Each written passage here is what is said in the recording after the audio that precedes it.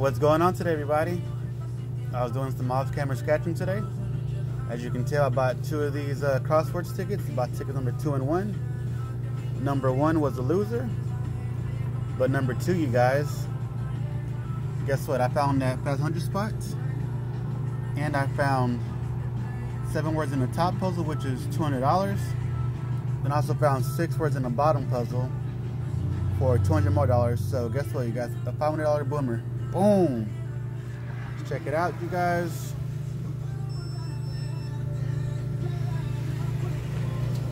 Bingo! Oh yeah!